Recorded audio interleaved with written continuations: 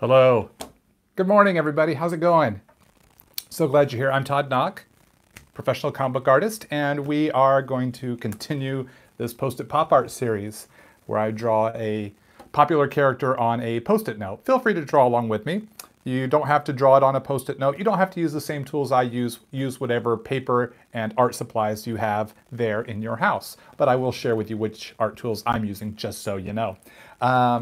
Hopefully everyone's staying well in this COVID-19 season. Hopefully you're staying hopeful and well and washing those hands. So gang, I'm drawing data from Star Trek Next Generation. I thought if you've caught my theme this week, we had Optimus Prime on Monday, RoboCop on Tuesday, data from Star Trek on Wednesday. It's Robot Week. I'm doing robots, drawing robots this week on Post-it notes. So we have 2 more days of robots. What will Thursday and Friday bring? We'll see. So with Data, I'll be drawing it's a real person who plays the part of Data, an actor named Brent Spiner, who does a great job. I'm not going to be doing a photorealistic life drawing of Brent Spiner or even of Data. I'm going to be drawing a style, my comic book style of the character Data, more so than anything else. So it'll have some elements that will hopefully make the character look recognizable, but going through my comic book art filter. So let's flip the camera around and let's get to drawing.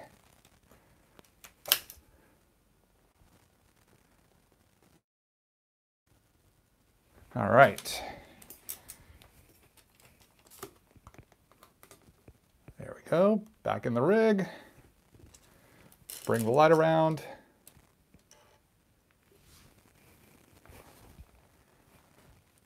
Okay. So starting with my Unikura Toga mechanical pencil, 0.3 HB lead. And I've got some Google search image reference here of the character Data, just so I can try to capture some of the aspects and elements that make Data.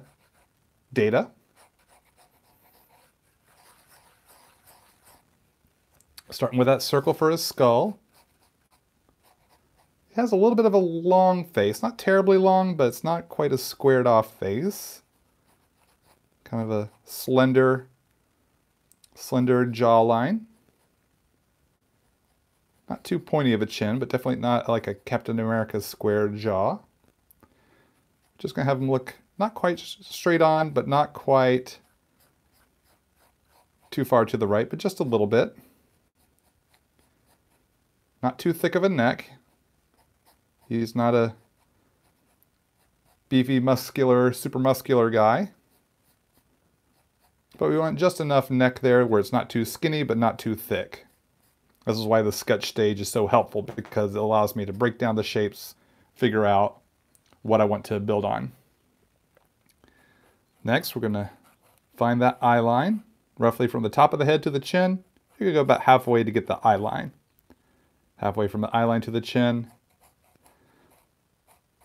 It's a good line for the nose, and then nose to the chin for the mouth.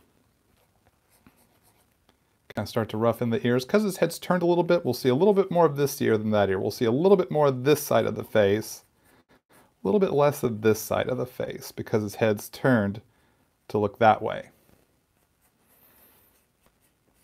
I want to know where the top of his skull is, so when I add his hair, it fits on top of the skull.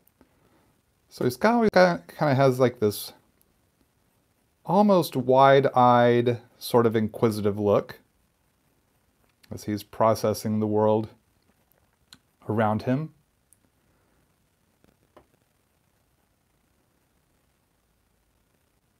Bit of an eyelid. Definitely pronounce those eyelids.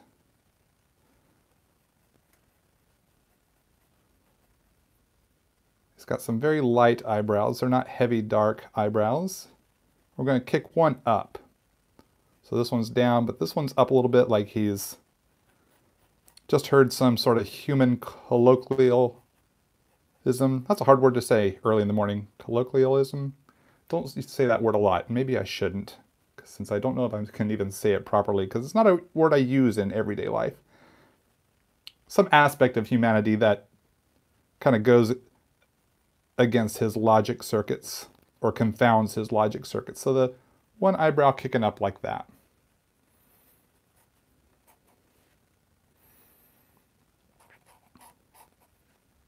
Kind of run these cheek lines down here as I continue to structure out his face. This helps give me the foundation I need for the final lines to come in momentarily. Now I want to get his nose in here. He has kind of a long nose. It kind of has a nice shape here at the end, at the tip of the nose. So not every line I'm penciling here will be in the finished art. It's just all guidelines for me to make choices. If I know where everything is, I can then choose what I want, hopefully more accurately. Hairline can oftentimes start from the top of the head to the eye line. Around the middle, halfway, is about where a hairline can start. We're going to move it up just a little bit, just to give a little more forehead, that super robot brain underneath. So it kind of goes across the forehead, and where I have that center line, or that side line right there, I know I can start bringing the hair down to his pointy sideburns. Since his head's turned a little bit, we don't see quite as much on this side. And I can start to rough out the shape of the top of his hair coming up off of his skull just a little bit. All his hair is slicked back. And then we can flare it out to the side there like that. Ears kind of are from the top of the eyebrow down to the nose line, roughly.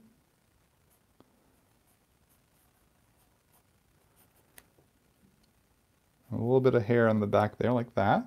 So it's starting to look a little bit like Data. Got the slick back hair lines there. Lines for the hair. This is the hairline, but then these are lines for the hair. And then he always often has just a very simple facial expression. Drawing that little trough there helps me figure out the top lip. Rarely does he smile. Rarely does he show any emotion, being a robot. A little bottom lip there, a little shadow, creates a bottom lip.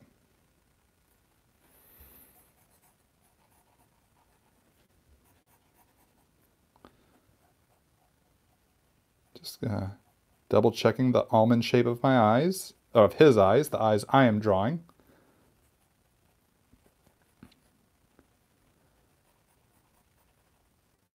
Flesh out that ear a little bit more.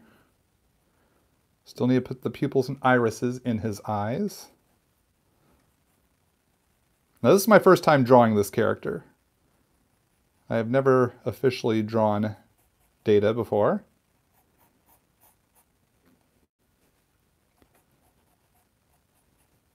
I'm going to draw the uniform that I like best. One that had the little bit of the collar and the little dots on the collar here like this. Can't remember which season they brought this in. I haven't watched this show in a long time. Haven't watched Picard yet either, but I hear Picard is very good. So I need to check that out on the CBS app. Just gotta find so many other things that I like to watch. It's hard to find time to watch all the stuff that's streaming out there. Okay. Just double check my mouth. Need to get these pupils and irises in. So now I can just put a circle right there, kind of tucking up. Touching the top eyelid, but not touching the bottom eyelid. And then, so the color part's the cornea, then the little black part is the pupil. Or the iris. The color part is the iris, pardon me. If there are any ophthalmologists working or watching, hopefully you're working. Please forgive my, not sure if I'm getting all the eye parts named correctly. Um, the black part's the pupil, the colored part is the iris. That's what I meant to say. Forget which part of the eye is the cornea. I'll have to go back to why didn't I keep my biology book from high school? Oh yeah, we're not allowed to keep them. We have to turn them in at the end of the year. That's why I don't have it. All right, so that hopefully is recognizable as data. If you were just to take a passing glance and you had to make a guess at what character is this.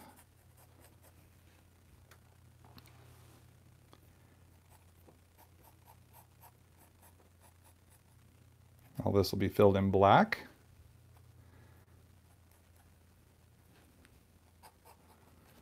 So like I said at the top of the show, if you just tuned in, I'm drawing data from Star Trek Next Generation, but I'm drawing them in my comic book style. I'm not doing a photorealistic illustration of actor Brent Spiner.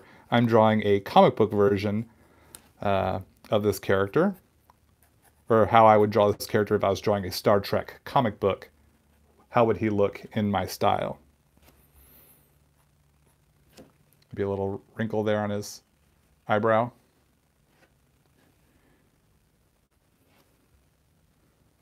Or above his eyebrow there. Just double check the nose here, because I do want him to look as recognizable as possible.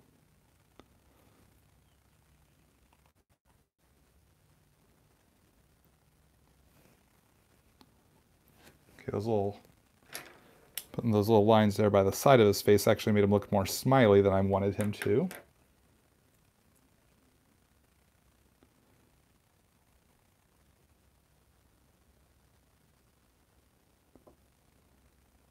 Want him to be as non-expressive.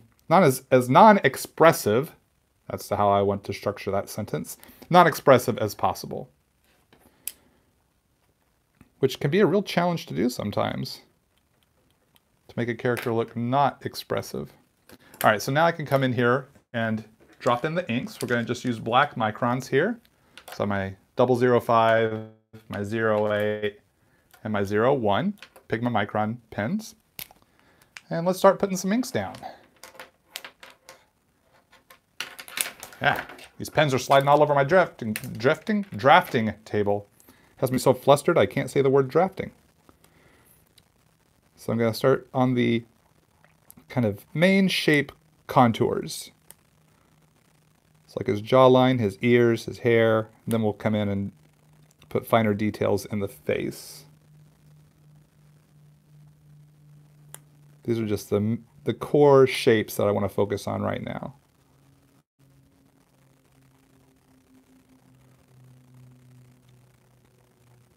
A thicker line to show the main shape.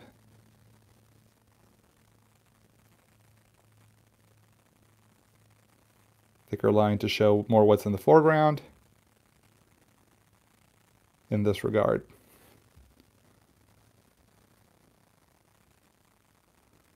Trying to create that depth.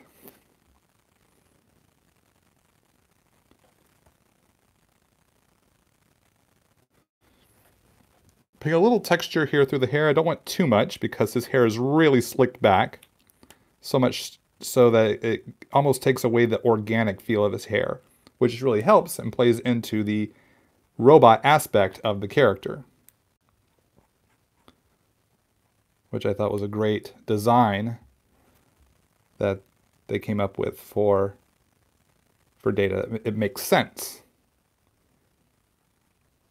that his hair would be as robotic as he is. I think it was very well thought out.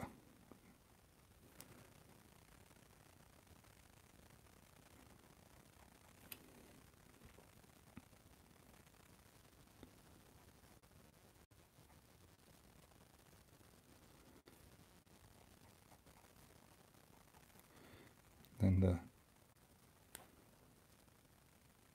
collar of his shirt, or his uniform, I should say.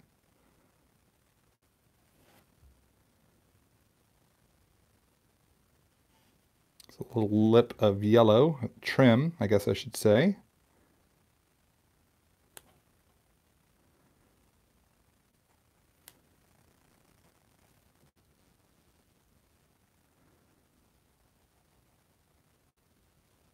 Down the shoulders here.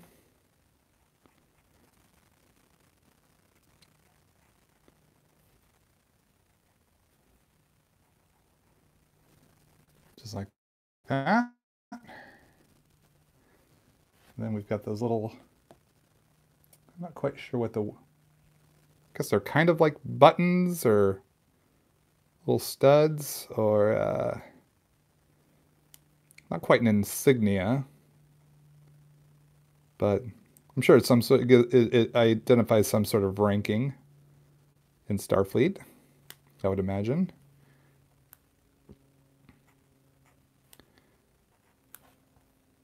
We're gonna create some. So I'm imagining the light hitting his shoulders here, so I'm going to create some separation of the black, and I can do a fade when we start adding the Copic marker here. So I'll fill all of this in black here momentarily. Just creating a buffer around these little studs and around the trim, so that when I come in with the brush, I can still maintain the shape. All right, so now I can start working on the insides of his face. So I'm going to start with the 0.1 micron. Get a nice point there. He has pointy sideburns.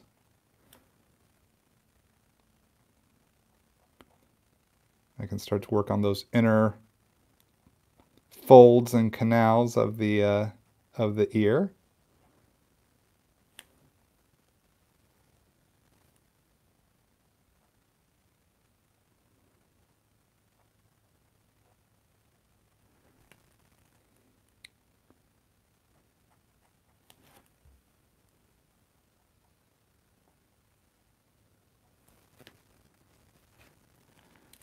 Going to switch to the 0.005 for some really fine lines for his facial features here. I want to be very cautious, or as cautious as I can be.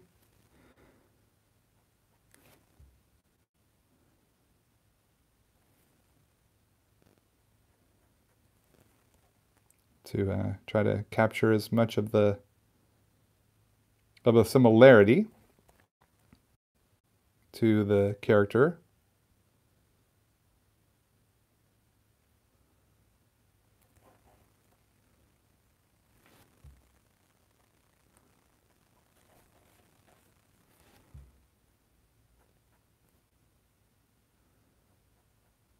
Right at the bridge of the nose there.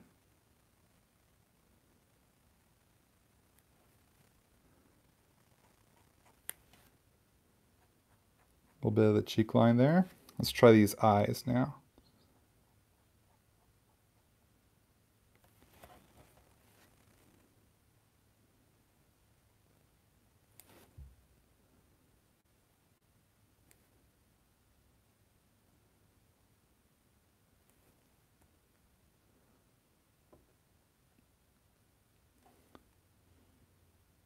Trying to maintain that kind of wide-eyed look without making him look like he's got wide, crazy eyes, which could be a real challenge to get that shape. The fact that we see his really have a pronounced upper eyelid here can kind of help with that.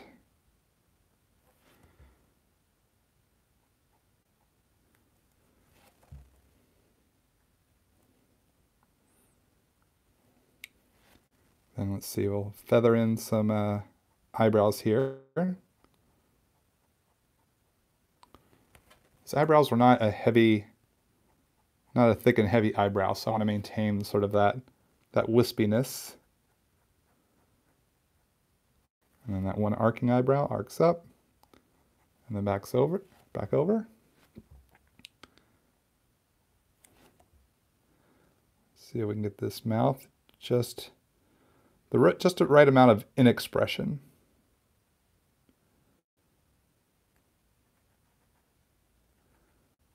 And that bottom lip, a little bit to the chin.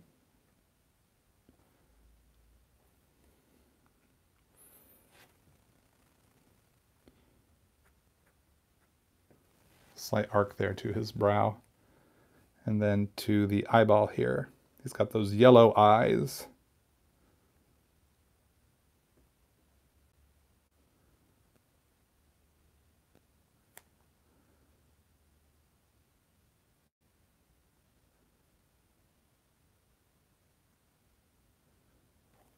Gonna thicken these eyelids just a little bit, not too much. Don't want him to look like he's got some Maybelline Fresh Lash going on. Don't want to create enough depth that his eyes, that there's just enough expression. Because that's the thing about Data, is that even though he's a robot, there was a bit of a humanity to him. You know, he kind of, there's just something there that made us be able to connect to the character. That he wasn't so robotic that he was like an appliance, but that there was a character to him, a character that came from the inside, you know, which I think Brent Spiner did a great job portraying, a wonderful job portraying. So, and really made Data a beloved character.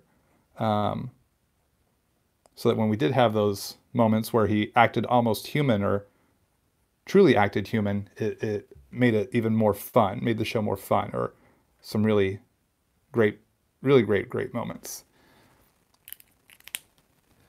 Now his hair is dark, and I'm probably going to want to put some black in here. But before I do that, I want to kind of rough in, just kind of give myself an idea where it's like kind of have the black fading to the white. Well, it's not really fading; it's black, it's white, but the grays will come in here and create that fade. I'll want to do the same here for his hair.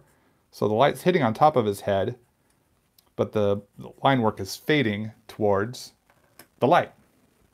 And I can use my brush pen to kind of work some of that in. And for the bigger chunks, I will fill that in black after I erase. So I'm using a Zebra, the Zebra brush pen, fine point.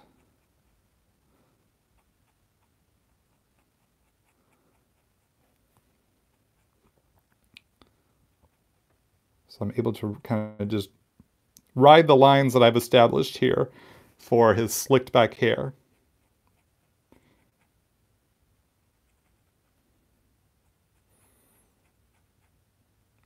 Looks like I'll be filling all this in anyway. These spots aren't too terribly big, so it's a little easier to fill in.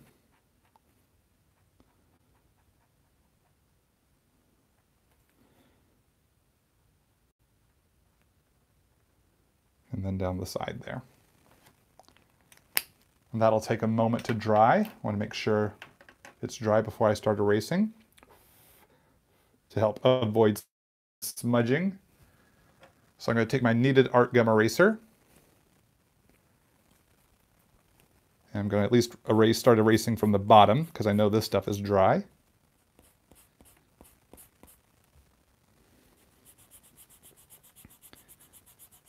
To start taking out all of these guidelines. They are no longer needed. They have served their function. It's time for them to go.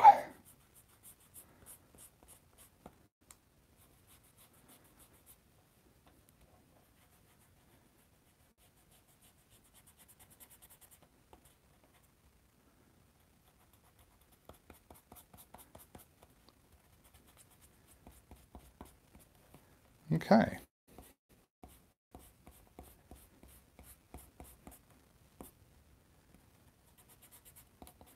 Now I'm going to come in with Copic marker. Now, because Data has a very pale skin, it's you know, a kind of an inhuman sort of pale skin, whereas a yellow uniform has yellow eyes. I drew him on a yellow Post-it, so a lot of the yellow is already covered. So what I'm going to do here is do a grayscale. I'm just going to use shades of gray to render Data here and see how this turns out. So this will be a little different using Copic markers than I do for most of them that are full color. This is just going to be grayscale. So it's going to be a series of gray tones. Warm gray, probably some cool gray, maybe even neutral gray. So I'm going to start with some warm gray 0. I'm going to start light. And then I can always darken if I need to. So I'm just going to start to sculpt out the angles of his face. So because I drew the bridge on this side of the nose, I'm conveying that the light source is coming from a little bit from the left. It's kind of my go-to angle. Just going to start to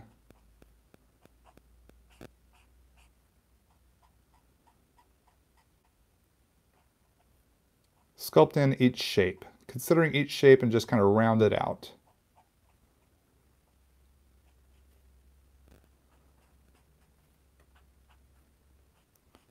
Like considering the forehead, the temple of the head, to the occipital bone area here, runs down the cheek and jawline.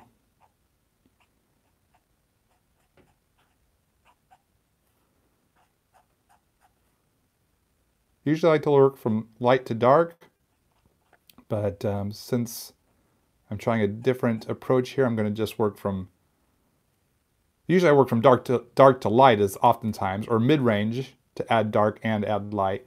This time I'm working light and I'm going to just keep darkening just to make sure I feel confident in the gray tones I'm choosing.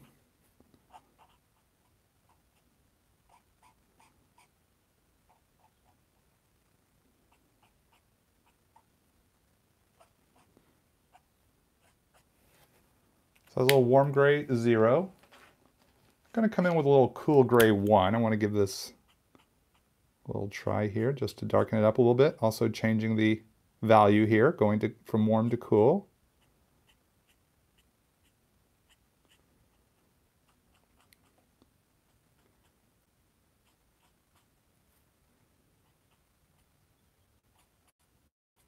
Just kind of cautiously sculpting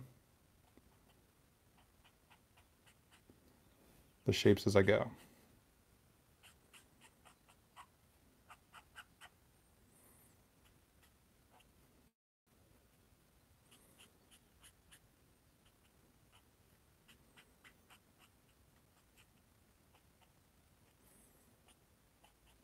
Okay, let's go a little bit darker. Okay, bring in, actually I'm going to switch over to a neutral.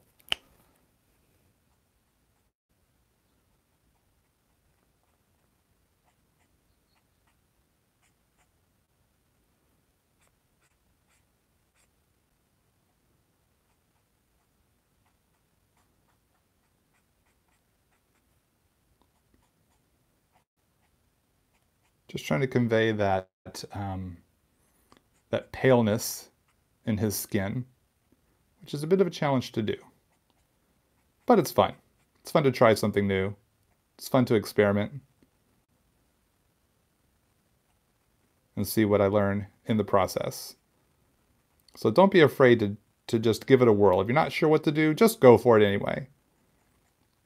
Don't be afraid of messing up your drawing because, you know, if you come through learning something, you can apply that to your next drawing, because our hope is to always try to level up over time,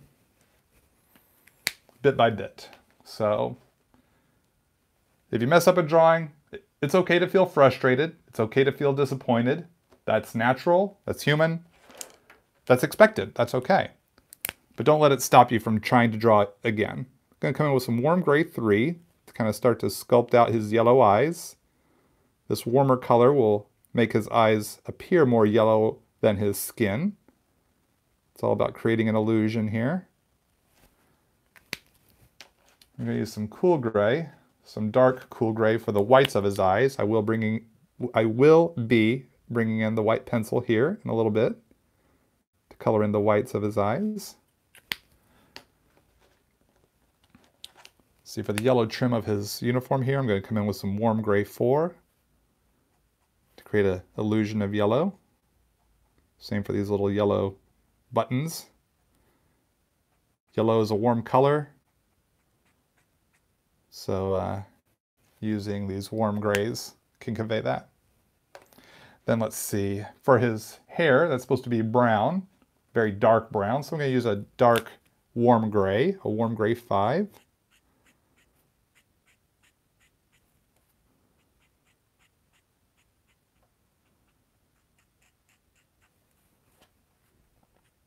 I'm going to just pull from the dark towards the outer part of his hair, which would be where the light is hitting.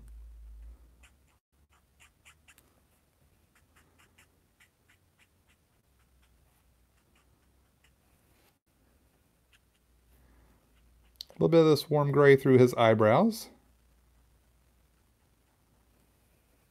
just to give them some shape. And we have the black of his uniform here. I'm going to use a neutral gray, and I still have to fill in all that black here in a moment, but for the time being, I'm going to use some neutral gray here to create a sense of fade from dark to light of his uniform. So neutral gray 6, and we're going to use some neutral gray 4 to create a fade from black to light gray. Actually, now that I look at those eyes, I want to add just a little more warm gray. I'm going to add a little warm gray 4, just right up underneath the eyelid, just to create a little more. I'm going to say the word life, quote unquote life, because he is alive in a sense. He is a functioning being, and there is a personality inside this robot character. So that's my intention there. Let's see, I use warm gray 5 on the hair, use a little warm gray 4 to go from darker to lighter. Here, like that. Now, let's see, I want to try something here. I want to create a framing element for him. So I'm going to create this, it's kind of almost the top of a hexagon here. What I want to do is create a window. A window like he's on the Enterprise. So we can have some sort of background for him to exist on, I think would be fun. So I'm going to use my straight edge here. I'm just going to create some trim here to the window, just to make it look all science-y or futuristic, because we'd never see a window like this in present day. All of our windows are squares and rectangles. Never, ever angled shapes. That's only in the future. Only in the future, gang. And it's not the future yet.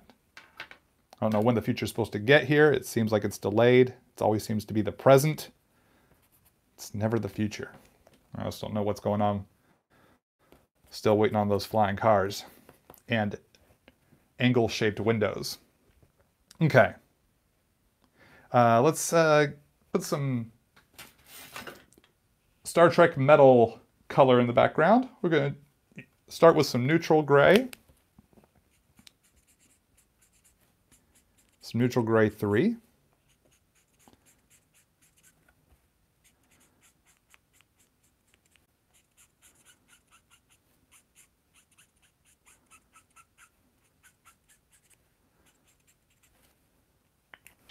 And then some neutral gray 2.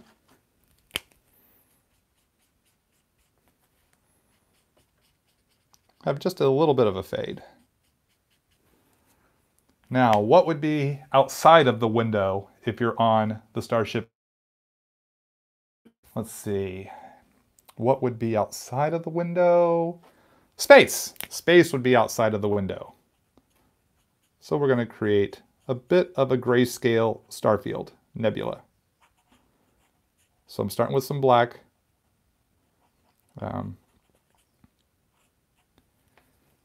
Copic marker here. Not really going to let it touch Data himself, just because I want to be able to know where those line weights are for when I bring in my finishing move, which you all know, the Uniball Sigma white gel pen. So I have some black, then we're going to take it to some neutral gray 7 to slowly get a nice fade from dark to light. Some neutral gray 5.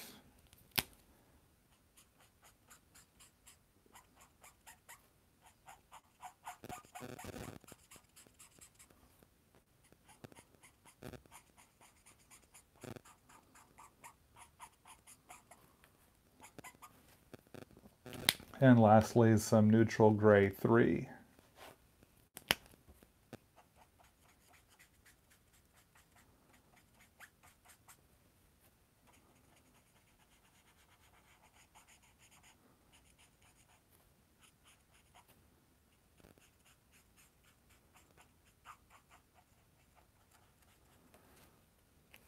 Okay, so now I want to fill in the black of his uniform. I'm going to use my Pentel pocket brush pen. Have a couple more steps to do, and then this illustration is done.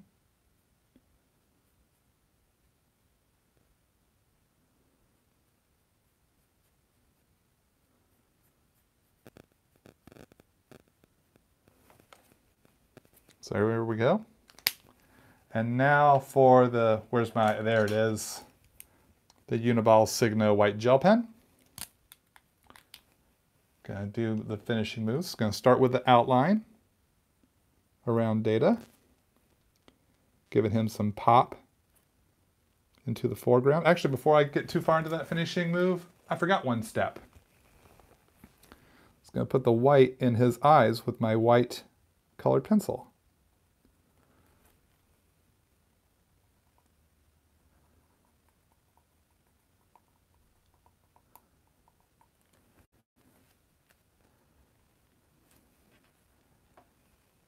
Gonna put a little bit of white in the tip of his nose there. Maybe a little shading. I'm just going to shade in a little bit of white here in his skin tone, just to make it look a little more pale. Even going over some of that gray.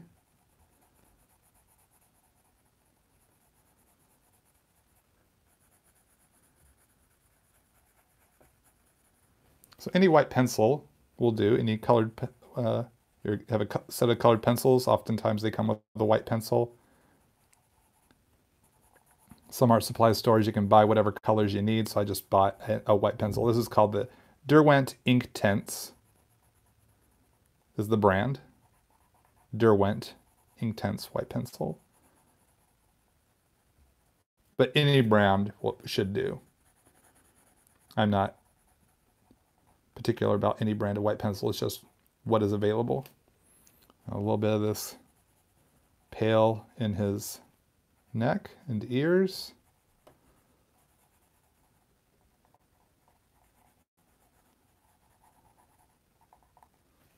There we go. That just makes him look a little more. So now back to the finishing move, or step 1 of the finishing move. Step 1, do the outline. Bringing the white line all the way to the black line, but not over the black line, is the intention here.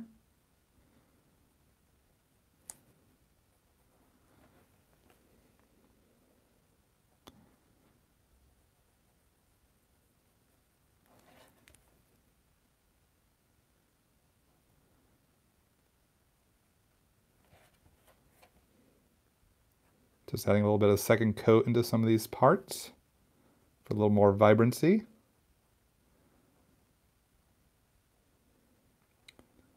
And down the other side.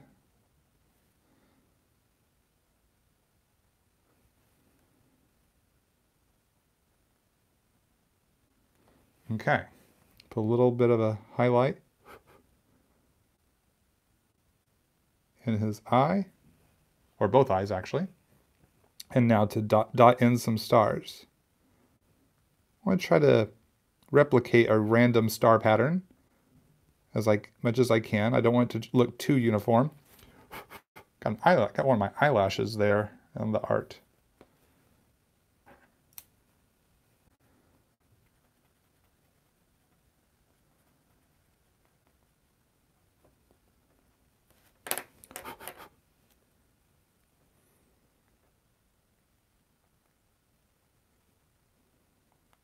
Want different sized dots,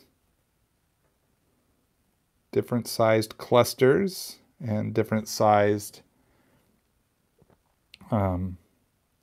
big open areas to try to create the illusion of randomness. This isn't truly random. I'm trying to create the illusion of random. Truly random is if I took white paint on a brush and flecked it onto here, would create a truly random pattern. But since I'm drawing these in, I'm too in control, so I have to create the sense of randomness, because it can't be truly random if I'm the one in control here.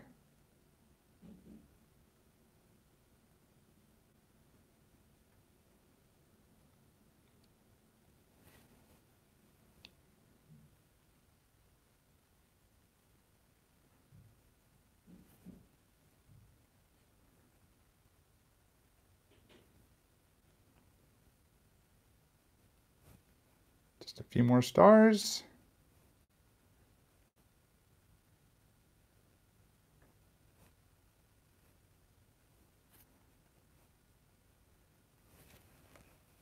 There we go. Final frontier right behind him there. And now to add my signature to this. It looks like it only is up here in this part of the wall. We'll just go right up in this corner here.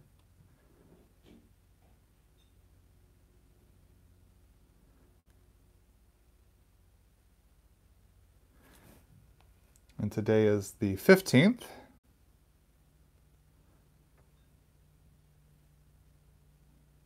Of April.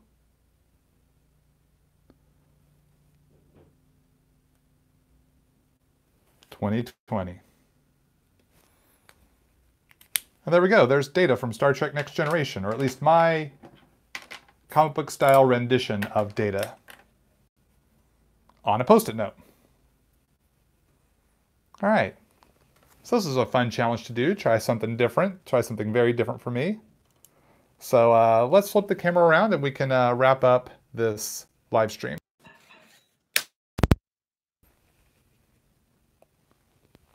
All right, how's it going? Gang, thanks so much for tuning in and joining me.